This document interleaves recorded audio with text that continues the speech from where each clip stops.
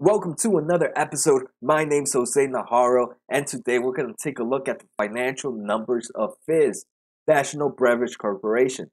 In the last episode, we actually took a look at their 10Q report, their 10K report, and all the information they provided during their earnings. And to be honest, I was not a huge fan. So let's see if today's episode is going to be any different. Like always, I have my buddies Bull Solo and Darth Bear ready to keep track to see how the company is doing. So let's get started.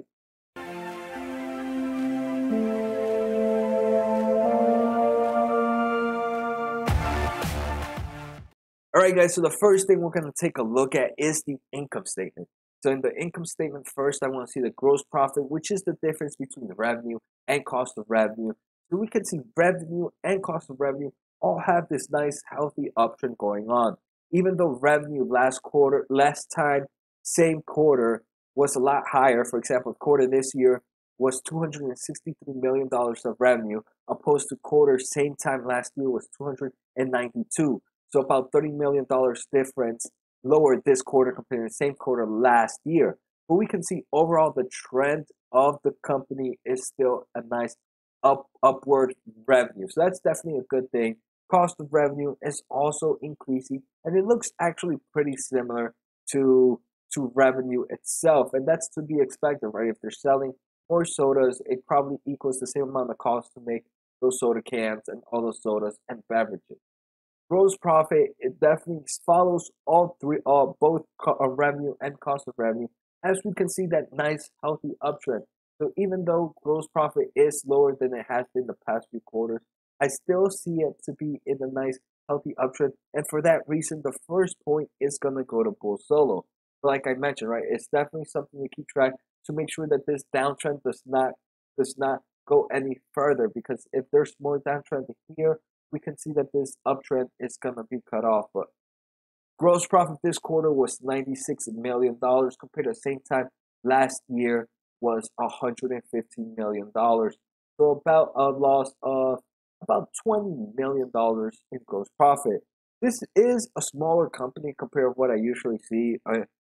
Revenue in the $250 million is definitely one of the smaller companies I have taken a look at. The next thing I want to take a look at is net income, and net income is positive, and for that reason, I'm gonna give a point to Bull Solo. Net income is after everything has been paid off, and that's pretty good that it is maintaining a nice positive net income. But again, we're also seeing a decrease in that net income compared to the same time last year. So same time last year, this was sitting at $48.8 million, where right now it's sitting at $34.5 million. So it definitely took a nice hit in net income. But at the moment, there is still a positive net income. So Bull Solo gets the point on that one as well. So right now, Bull Solo is definitely holding on into the income statement, but that could change in upcoming quarters if this downtrend continues. The final thing I want to take a look at in the income statement is I want to take a look at these three incomes that I have listed: operating income, earnings before income taxes, and net income. The only thing I care about here is that they're visually the same graph, because if they're visually the same graph, to me that means that there's no funky business going on anywhere.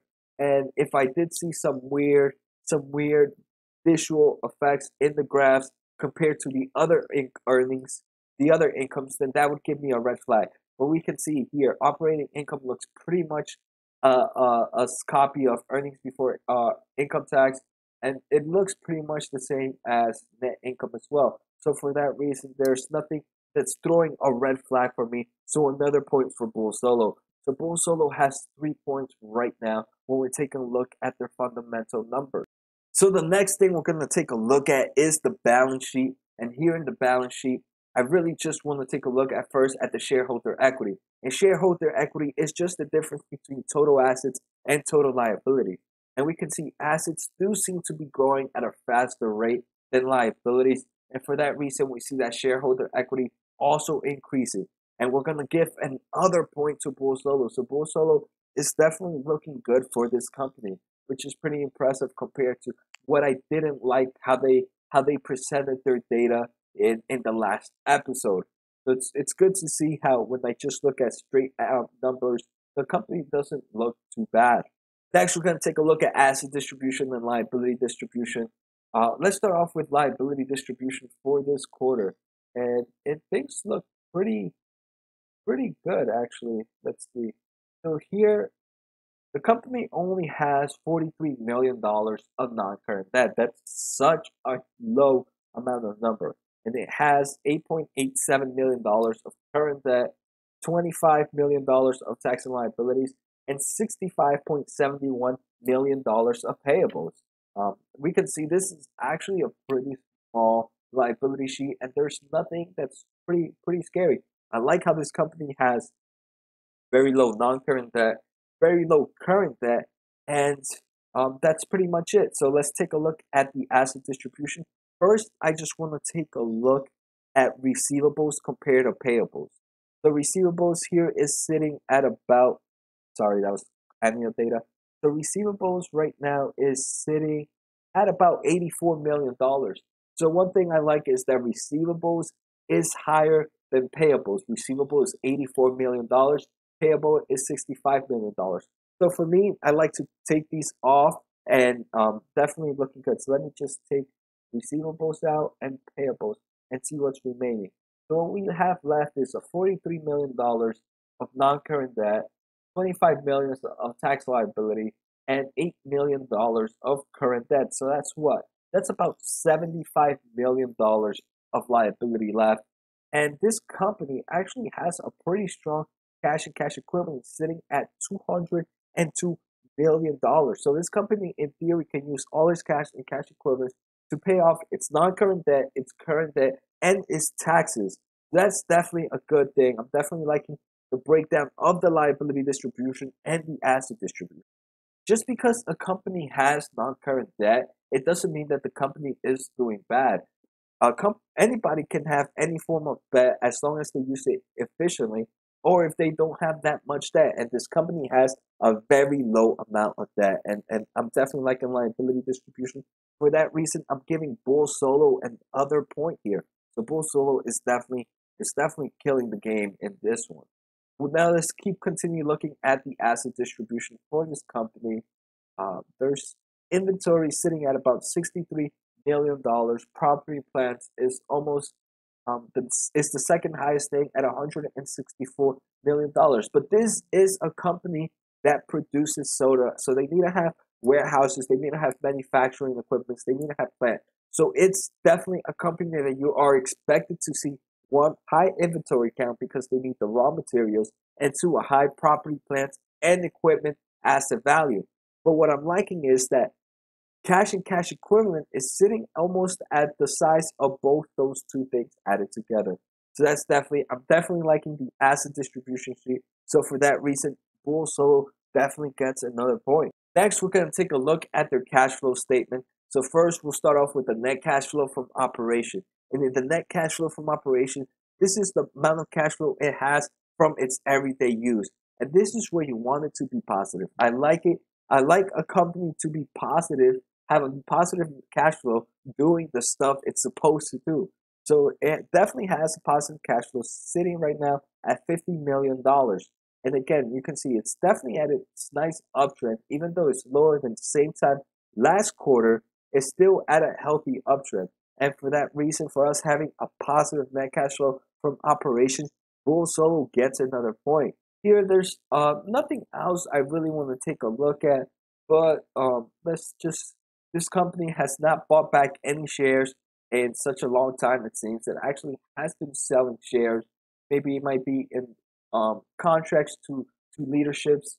And its payment on dividends is actually pretty random. It seems to pay off dividends whenever it wants. It's not a quarterly thing. It's not a yearly thing. It seems to do it just whenever it wants. So these are just things that the investor should know. So we were talking about net cash flow from operations, and here right now we're taking a look at net cash flow from operations and comparing it to revenue. Again, the only thing here is I don't really care about numerical value. I just want net cash flow from operations to match similarly what revenue is doing. And we can see this, right? We can see in this middle part, revenue was pretty flat and net cash flow from operations was pretty flat. But the moment revenue did have an uptrend, we can see net cash flow from operations try to mimic that uptrend. So that's definitely a good thing. That to me tells me there's no form of funny business happening anywhere, right? Because if I saw revenue going up, but at the same time I saw net cash flow from operations going down, that to me would throw me a red flag. The next one I want to take a look at is earnings per basic share compared to net cash flow from operations. And again, the same thing here. I don't really care about numerical value. I just want to make sure the graphs here look the same, because if net cash flow from operations is positive, then that to me, earnings per basic share should also be positive. Or vice versa. If earnings per basic share is at an uptrend, net cash flow from operations should be on an uptrend. And we can see here that's pretty much the case here. So that's definitely another point for Bull Solo. It tells me that the company is not doing anything fishy at the moment, or from somewhere where I can see so easily. One would have to dig in deeper if they really want to make that true assessment. The final thing we want to take a look at is metrics, and we'll start off with current ratio. So current ratio is current assets divided by current liabilities, and this ratio you want it to be above 1, because that means that this company has higher assets than liability. Right now, it seems to be sitting at a 3.1 current ratio, and that's actually a great thing. That means this company has 3 times more current assets than it has current liabilities. And that's definitely a thing I think you want to see. So for that reason, another point for Bull Solo. So this company is actually pretty much killing it with Bull Solo at the moment, and that's pretty impressive. As I said in the last episode, I was not happy at the way they presented the data. So it's definitely pretty good to see that this company is doing pretty good. Next, we're going to take a look at debt to equity ratio, and debt to equity ratio is total debt divided by total equity. Obviously, you want equity to be higher than total debt. So here you want a value below 1. And that seems to be the case. Right now we're sitting at a 0.5 ratio. So that's another great news. So another point to Bull Solo. Next, we're going to take a look at gross margins and profit margins. One thing I definitely get to see here is we definitely have a nice gross margin sitting at 36.6%, but it is lower than its highs a few quarters ago. And profit margins, we see the same thing. Profit margin is sitting at 13.1% compared to its highs of 18.1% a few quarters ago. So here I'm kind of torn. I'm going to give a point to them because they're still in the positive, but I'm also going to give a point to Darth Bear because Darth Bear couldn't leave here empty-handed. But seeing gross margin and profit margin going down is definitely not a great thing. So Darth Bear gets a point as well. So now, in the last episode, we ended with what I would value this company at. To be honest, this company, let me first name the good things about this company.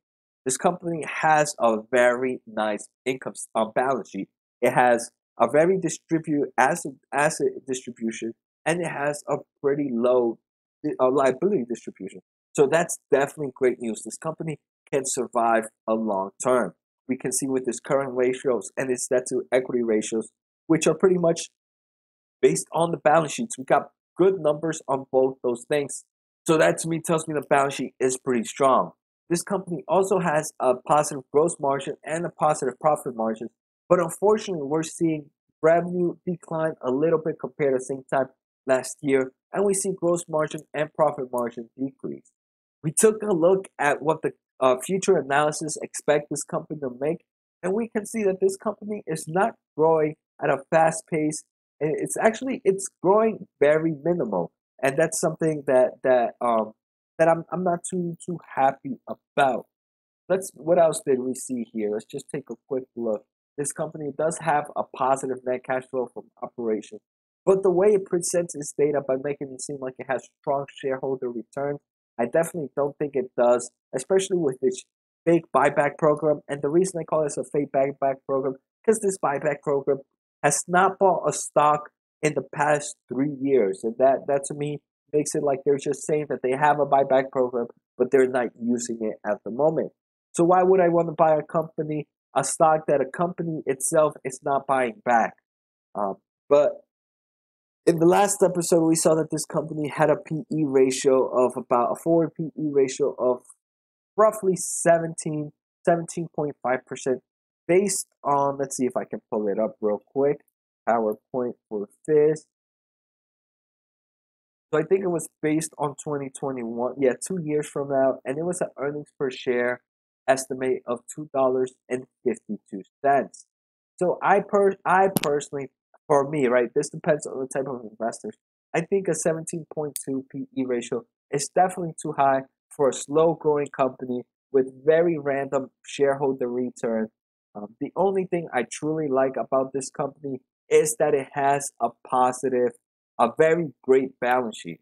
To me, I would feel okay buying a decent amount of shares at about a 15 PE ratio based on this. So let's take a look at what that would mean.